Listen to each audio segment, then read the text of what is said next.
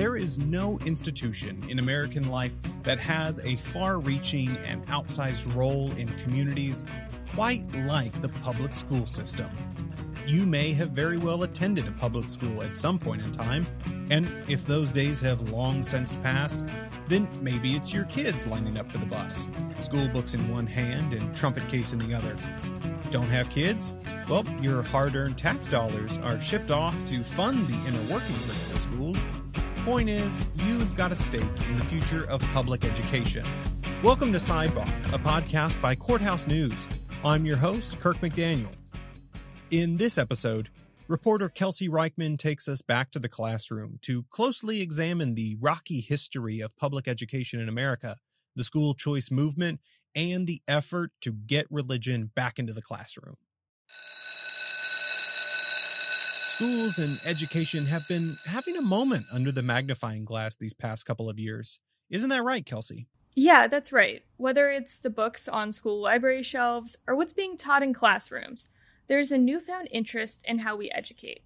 Headlines across the country have tracked contentious fights about everything from how educators talk about civil rights to the way administrators permit student identities to be recognized on school grounds. Yeah, I've written a fair bit of those headlines myself, covering the legislature here in Texas. When you think about it, it makes a lot of sense that public schools sit on the front lines of all the biggest issues in society. Democracies don't exist without an educated electorate, plain and simple. So it makes sense that how we educate can get heated, particularly in a time of hyper-partisan politics. I spoke to Derek Black, a professor at the University of South Carolina's School of Law, who studies the intersection of public education and constitutional law. He also wrote the book Schoolhouse Burning: Public Education and the Assault on American Democracy. Black describes public education as not only a core function of democracy, but also an important government responsibility. This country was founded on sort of radical idea that regular people should control democracy. But if you're going to let regular people control democracy, they have to be able to cast their ballot intelligently, and that only a public school system can ensure that for everyone. Besides just simply educating future voters about reading and writing, public schools also serve as community builders for the common good.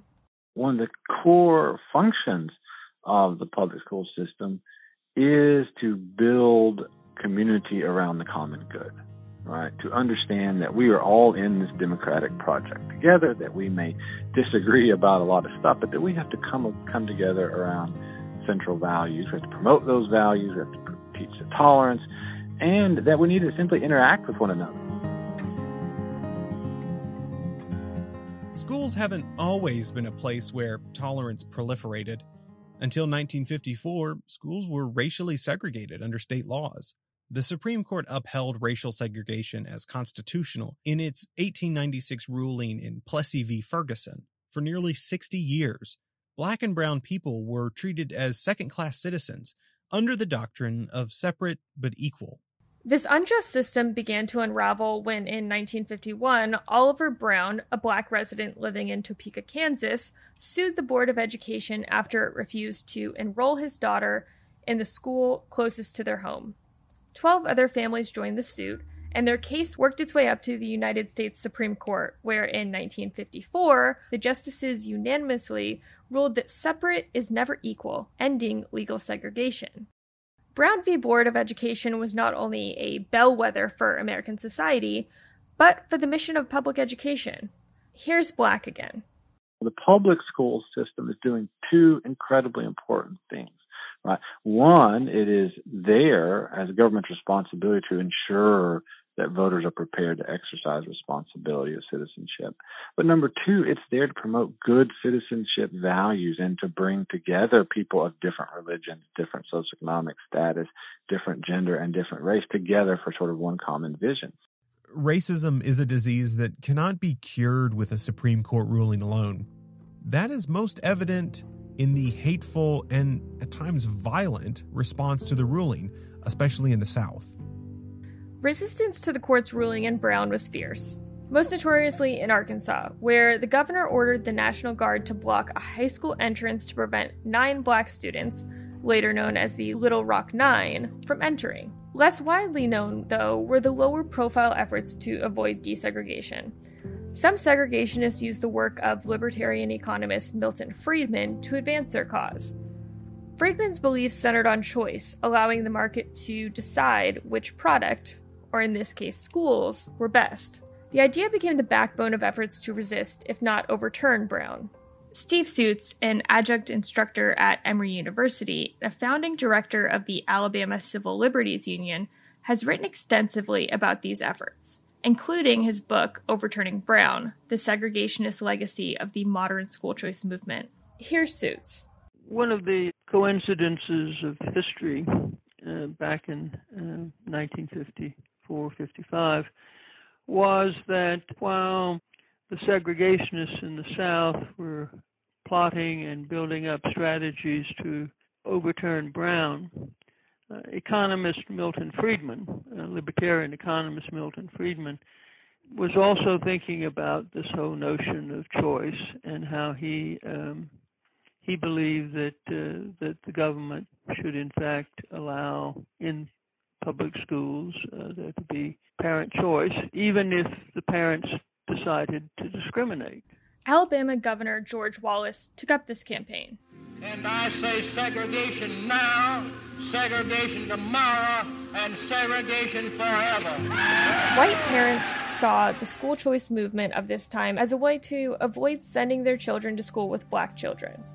While public schools were being forced to integrate, however slowly, private schools did not have to play by the same rules.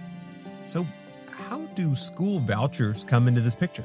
Private schools aren't free. While some parents would have been able to shell out the extra cash, others either couldn't or didn't think they should have to.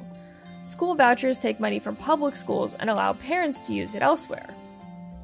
Only a few months after the Brown decision, Alabama created the Boutwell Committee, the first strategy group to propose a full plan around private school vouchers. The committee was named after Alabama Lieutenant Governor Albert Boutwell, who presided over the Committee on Segregation in Public Schools. Boutwell would pass a Pupil Placement Act designed to maintain segregation. We know schools eventually integrated. How did we get there? Civil rights groups like the ACLU and NAACP Legal Defense Fund filed lawsuits in the 1960s and the 1970s to challenge public schools with segregationist policies. While segregationists eventually lose their fight, another group was looking to capitalize on their strategy. We see a resurgence of the school choice movement during the Reagan administration. The effort to use school choice to hold on to segregation failed, but another path emerged. Religious conservatives saw school choice as a way to get public funds for religious education. And how was this received by the Supreme Court? Not well immediately. Advocates looking to lower the wall between church and state in public education faced some big losses. In 1962, the justices ruled in Ingle v. Vitale, finding it was unconstitutional for state officials to impose official school prayers in public schools. Then in 1983, the Supreme Court ruled in Bob Jones University v. United States, finding that the government could prohibit race discrimination at the expense of the First Amendment's free exercise clause. But, of course, that was a Supreme Court led by Chief Justice Earl Warren, a stark contrast, if you will, to the current Supreme Court, right? Yes, the tables really begin to turn in 2002 with Chief Justice William Rehnquist's 5-4 ruling in Zellman v. Simmons-Harris. The case concerned Ohio's pilot project scholarship program that gave vouchers to public, private, and religious schools. Rehnquist said the voucher program did not violate the Establishment Clause. For a refresher, under the First Amendment, the Establishment Clause prohibits the government from establishing a religion. I talked to Rachel Lasser, the president and CEO at Americans United for Separation of Church and State. Lasser said Zellman was really where the Supreme Court started to shift its thinking on taxpayer funds going to religious schools. And that case was where the key fiction was established with regard to vouchers, that somehow parents choosing where to send their kids with government funding, even if they were choosing religious education, was not a church-state separation violation. So that's where that fiction sort of was first established, the court said, because parents are the ones who are making the choice, the government funding is going to parents who are then deciding where to give the money, that was not a violation of church-state separation, even though taxpayer funding was still going, though indirectly, to fund religious education. Then, as we enter into the era of Chief Justice John Roberts, we have Trinity Lutheran Church of Columbia v. Comer in 2017. The preschool and daycare included daily religious instruction in its programs. Trinity Lutheran applied for a Missouri program that would provide funds to resurface school playgrounds.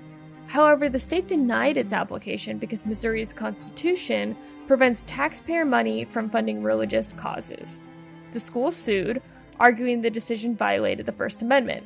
The Supreme Court sided with the school in a 7-2 ruling, finding that excluding churches from an otherwise neutral and secular aid program violated the Constitution.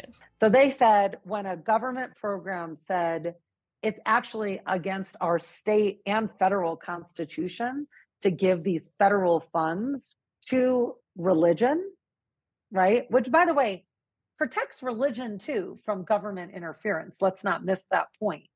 But what the court did in Trinity Lutheran is they said that move, which is actually in keeping with our Constitution and our many state constitutions, church-state separation protections, would actually be religious discrimination against religious groups. You've got to allow religious entities to take part in these government funding programs. The trend of wins for religious schools from the Roberts Court continues in 2020 with Espinoza v. Montana Department of Revenue.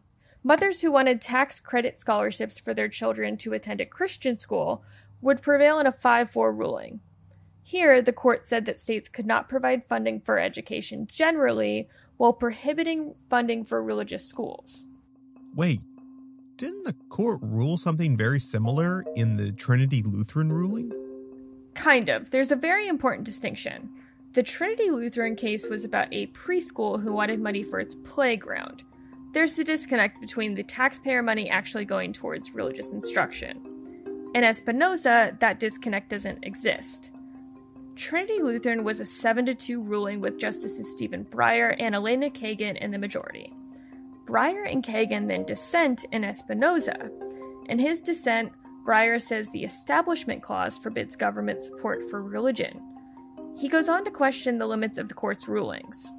Here's a portion of Breyer's dissent. How would the majority's rule distinguish between those states in which support for the charter schools is akin to public school funding and those in which it triggers a constitutional obligation to fund private religious schools? In 2022, the Supreme Court would issue a 6-3 decision in Carson v. Macon, finding that Maine's non-sectarian requirement for tuition assistance payments to parents was unconstitutional. Justice Sonia Sotomayor dissented, noting how far the court had moved on these issues in just the last 5 years. Sotomayor wrote, "In 2017, I feared that the court was leading us to a place where the separation of church and state is a constitutional slogan, not a constitutional commitment. Today, the court leads us to a place where separation of church and state becomes a constitutional violation. If a state cannot offer subsidies to its citizens without being required to fund religious exercise, any state that values its historic anti-establishment interest more than this court does will have to curtail the support it offers to its citizens. With growing concern for where this court will lead us next, I respectfully dissent." So there's opposition to funding for religious schools from advocacy groups and the liberal justices. But what about the people bringing these cases? The people who want funding for religious schools say all the court has done in these cases is stop discrimination against religious people. I talked to John Birch, Vice President for Appellate Advocacy and Senior Counsel with the Alliance for Defending Freedom. The conservative group brought the Trinity Lutheran challenge. Birch characterizes the Supreme Court's recent rulings as leveling the playing field for religious schools. Whether it's educational savings accounts or vouchers or student scholarships, if the state generally makes those funds available for use at private schools, then it also has to make those funds available to religious schools, because to do otherwise is to discriminate against religion, which the First Amendment specifically prohibits. The Alliance Defending Freedom was encouraged by the Supreme Court's ruling in Carson and thinks it will apply in another case the group is defending out of Oklahoma, where the state has approved the nation's first ever religious public charter school. What's the distinction here between giving taxpayer dollars to religious schools and what's happening in Oklahoma? The distinction is that in this case, the charter school draws direct state funding, not a voucher system. Lasser, whose organization Americans United brought the challenge to the school with the ACLU, had some thoughts on this. We are fighting an effort by religious extremists to take over our public schools. And by take over, I mean a direct takeover. The idea of a religious charter school would also mean the education would be fully funded. This would be a first of its kind situation. What's to stop us from seeing this happen with brick and mortar charter schools? And since charter schools are so clearly public schools, what's to stop that from happening with your neighborhood public school? Why won't that also fall prey to religious extremists who are attempting this hostile takeover of our public schools? The Alliance Defending Freedom sees Oklahoma's religious charter school as simply an extension of the court's ruling in Carson. Here's Birch, whose organization will be defending Oklahoma schools. I think that the principle at issue there is the same one in Carson versus Macon and the other things that we were talking about, that when a state creates an opportunity where charter schools can exist, these are privately run schools that receive public funding, just like the public schools do. The state can't create such a system and just say categorically, religious schools don't get to apply. That's the same type of religious discrimination that was at issue in Carson versus Macon and Espinoza and Trinity Lutheran. And so ultimately, I think the courts will vindicate that position and hold that states cannot discriminate in the charter school context, just like they can't discriminate in any other context. Americans United and the ACLU represent taxpayers across Oklahoma who do not want to fund religious education. Daniel Mack, the director of the ACLU's program on freedom of religion and belief, says the idea of a public religious school would completely fly in the face of the Constitution. Charter schools are public schools under Oklahoma law, very explicitly, and the very idea of a religious public school is a constitutional oxymoron. Yet, in its application, this Catholic charter school said it will be managed by the Archdiocese of Oklahoma City and that it will participate, quote, in the evangelizing mission of the church. And even as the Supreme Court has been shifting religion law in dangerous ways, this is several steps too far, even for anything that they have done. Participating in an evangelizing mission is really what's at issue here, because one group's religious views do not always comply with anti-discrimination laws. The school's application to get approved by the state was very clear that it would violate a variety of state laws, not only the state constitution, but statutes and related regulations. Now, those rules, which cover anyone wanting to start a charter school, prohibit these schools from discriminating on various bases, like, say, religion or sex or disability, and prevent them from forcing one preferred set of religious beliefs on students.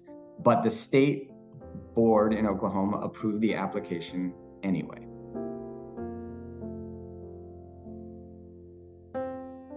The real issue expressed by people opposed to public funding for religious schools is what it represents for public education. Here's Suits, who wrote Overturning Brown. I think what's at issue is whether or not we are reestablishing a state-sanctioned and publicly funded system of education which allows parents to go to schools that have policies and practices that discriminate against certain students. That's what I fear is being erected in this movement towards school choice, which is a choice that is not bound by the Constitution, nor is it bound by the anti-discrimination laws that are both on the books in our federal statutes and in some state statutes. This seems to be a prevailing argument in challenges to religious schools, that they discriminate based on a variety of factors. How do the schools defend this? The schools say the qualifications being called discrimination are based on their religious beliefs. Here's Birch from the Alliance Defending Freedom. I think that those arguments are ill-founded because schools draw lines all the time. And when they do that consistent with their religious beliefs, there's nothing in the Constitution that prohibits that. Birch uses the example of a Jewish day school that teaches Orthodox Jewish religion. It might not be appropriate for a student that does not follow the faith to attend that institution, but that doesn't mean the school is discriminating, according to Birch. It really comes down to this question of whether we take seriously the First Amendment's command that government officials cannot discriminate against religious beliefs, particularly if they disagree with them. And the Supreme Court has consistently now, in 3 separate cases, said that type of religious discrimination is prohibited. How do the advocates of these schools see the Supreme Court's shift on the separation between church and state? These advocates view the separation of church and state completely different than those who want to protect that wall.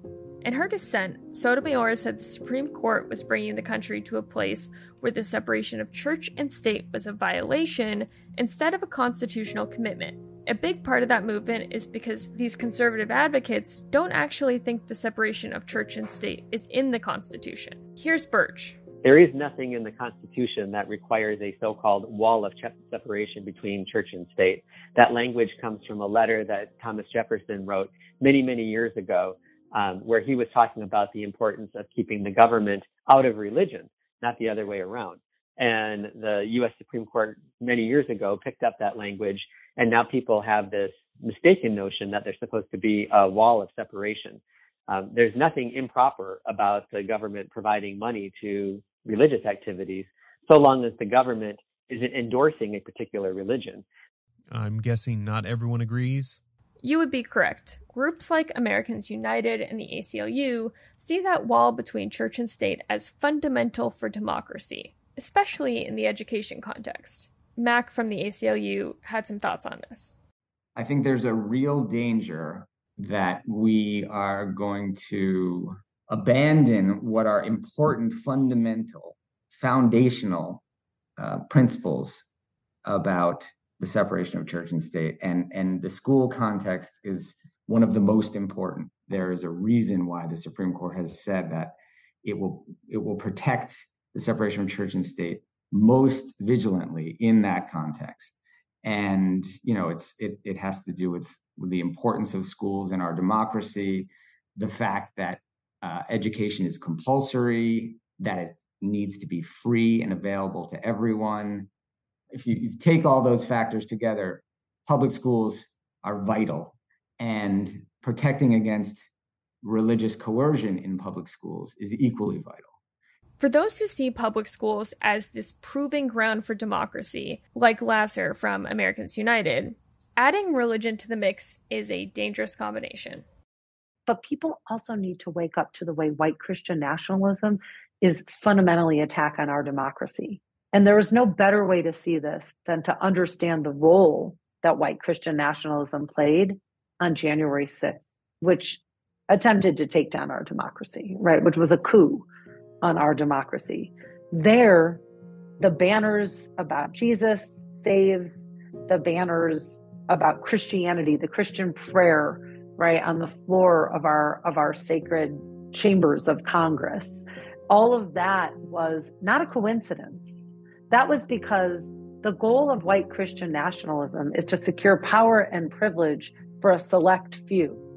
And that is fundamentally at odds with the goal of our democracy, which is about equality for all. White Christian nationalism has to defeat democracy. It has to take it down in order to win. And that's why what we're seeing in our public schools is sadly but a piece of a larger effort, right, to ultimately destroy our democracy.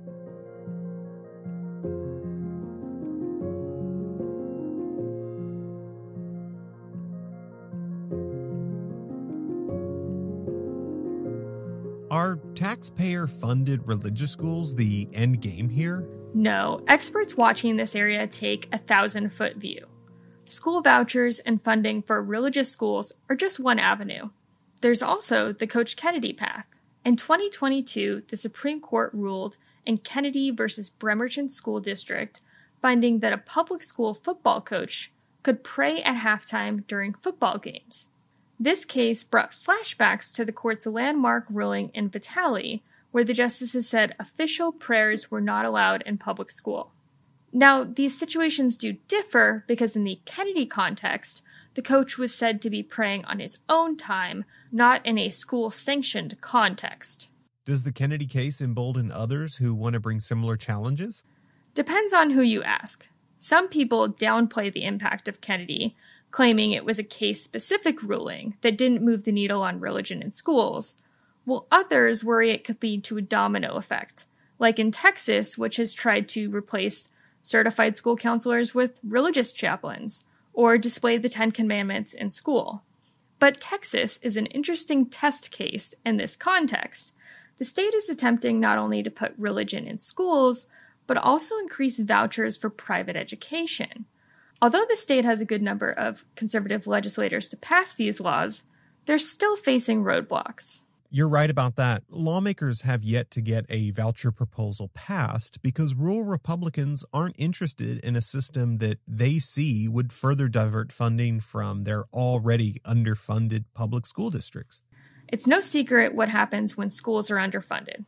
Students suffer. Without the money to update textbooks and technology, or even just adequately pay the people responsible for actually teaching children, there are huge barriers to success in the classroom.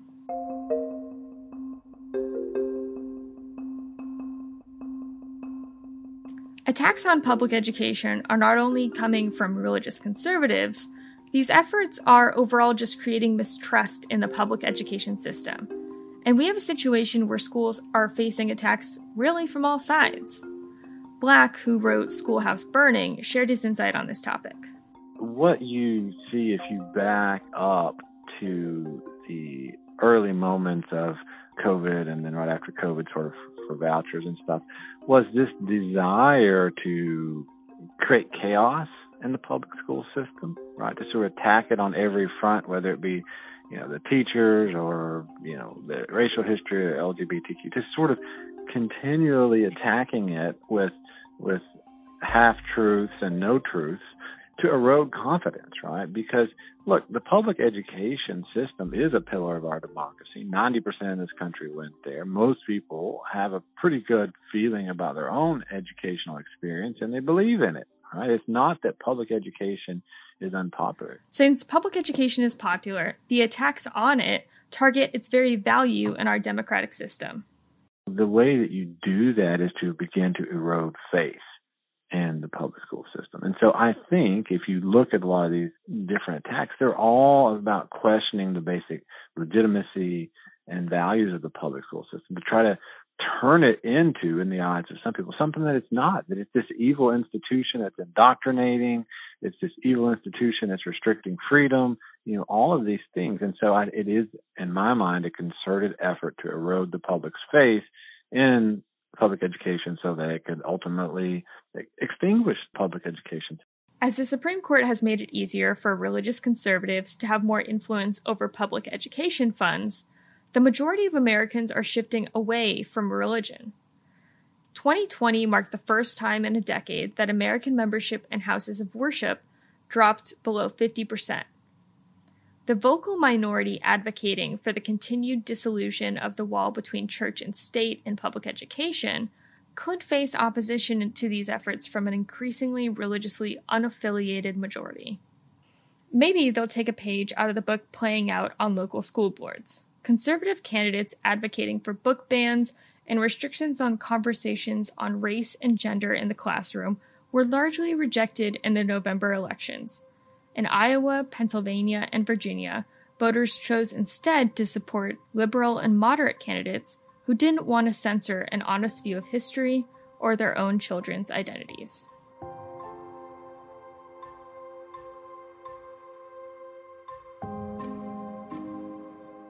Education is vital to our democracy.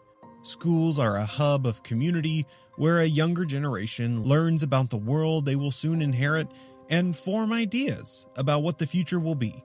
What big ideas will that next generation come up with when their education was within the walls of a dogmatic religious school or segregated away from other students with a different worldview and life experience? Thinking about school never ends, even long after graduation. Thank you, Kelsey, for your reporting on this complex topic. If you are looking for more stories like this and more, head on over to courthousenews.com. If you liked this episode and wanted to share your thoughts, leave us a review on Apple Podcasts. Finally, check out our social media pages for more from your favorite legal news outlet. Join us next time for our season finale, where we take a look back on the wild year former President Donald Trump has had in courtrooms across the country. Finding it a little hard to keep up with it all? Yeah, don't worry, us too. We will also be taking a look back on the year that was in legal news, talking about our most memorable cases all the way through 2023. You will not want to miss this legal bonanza.